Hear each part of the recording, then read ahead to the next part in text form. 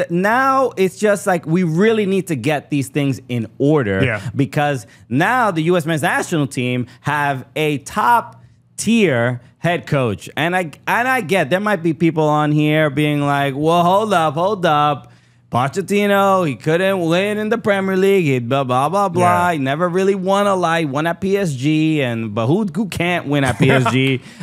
You're going to hear a lot of that. But this is, without a doubt, the biggest hire the U.S. men's national team have ever had in their history. There's usually never a coach that is sought after by every club in the world, offered tons and tons of money, who chooses to represent the U.S. men's national team. So I don't even know exactly I don't even know what I'm asking you, but how do you feel, bro? Here's the question, and I'll give you the answer. If you are a patriot, if you start buying paper products now, so you could shred them and throw them out windows in 2 years. When the U.S. wins the World Cup, undefeated, doesn't concede a goal, Times Square apparently starts a road to California. The parade goes through the whole country.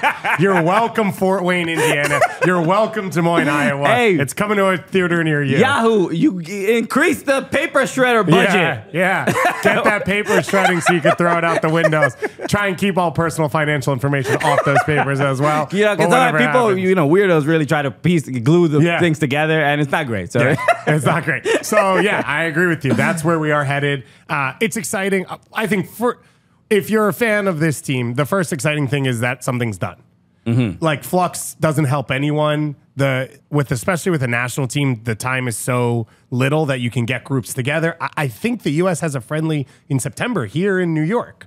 September 7th or 8th or something. So like, why are you going to keep wasting camps? Why are you going to keep wasting time? So I think having something done is exciting. Clearly, there's excitement about the profile of who was hired, as you mentioned, where he stands internationally, the sign it shows of the federation trying to be competitive and make this attempt and shift things. And I think the acknowledgement of like 2026 is special. It's hard to say it's once in a lifetime because 94 and like 99 right. I'm sure 2031 is going to be a Women's World Cup. So it's not once in a lifetime, but it is the clearest way for the sport to take another jump in this country. And it's the closest that this team's going to have. It's going to be the quote unquote easiest path this team's going to have to winning something at that level because they're going to be hosts. They're going to be able to choose. They already chose where they're going to play their first game. I think Greg Berhalter chose that. So I wonder if Pochettino comes in and goes, dude, LA's trash.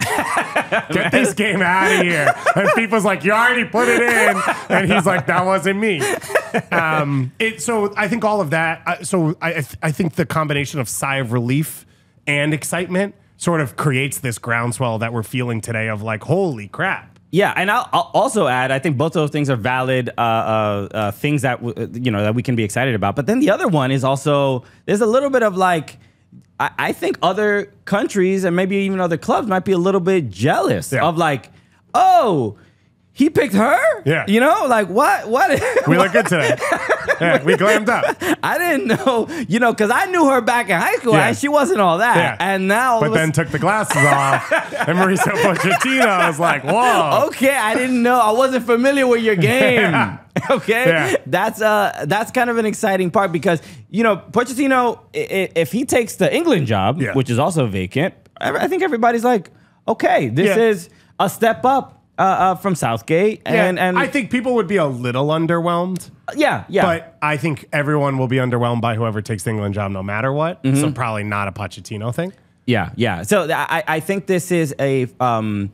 just from the U.S.'s perspective, this is just the fact that, I don't know what Matt Crocker said. I don't know exactly what. I know that they worked together in Southampton, so clearly there was a relationship. But this, for one to convince him to take the role, just even for Pochettino to see it as a potential place where he could take his career. This is one of the most landmark, I think, things to just help compete. Not even just compete on the field, but just from even a business perspective. This feels like a stronger business move than it does a footballing move, sort of on the field. Because Pochettino, I think watching him at Tottenham, watching him at Chelsea, not watching PSG because Farmers League, whoever puts that on. But I did go. But 4 times a year in Champions League. I was at Messi's first game at Parc des Princes, Nice. and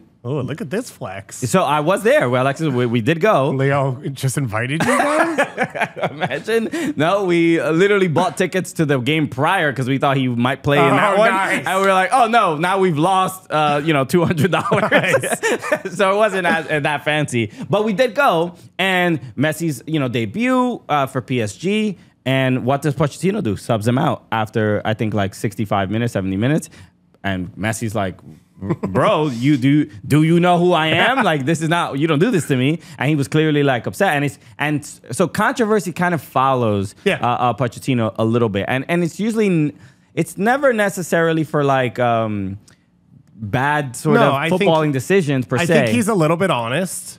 So sometimes that comes out a little blunt in his comments off field, or to not as much to players. I think more like in press conferences and whatever. I think there's also like an issue with rings culture. I believe we're sitting with Tottenham fans right now. Yeah. Like what Pochettino did was historic, but the expectation is you have to win everything. Yeah. But like being competitive the way he was a massive step up for the club. He also did it with his hands tied behind his back. It wasn't like, oh, yeah, Tottenham made a decision that they were going to spend $500 million in a window, and then Pochettino had to win with it. He continued to push players through who were academy players who had been sent out on loan that they brought back in. Like, he did a lot of things to build that up, and then everyone shows up later, and they're like, bro, you went to the Champions League final. Why didn't you win? It's like, say that 2 years before he went to the Champions League final. And then PSG the same, which is like, it's a no-win situation. You're stuck. If you don't win the Champions League, you failed. Exactly. And Chelsea's a mess. And so his resume is not flawless, and it is not perfect, and he doesn't seem to care about it, but he does make comments when people ask him things where he's pretty blunt. And so there is like a little bit of edge to him, which I think is great.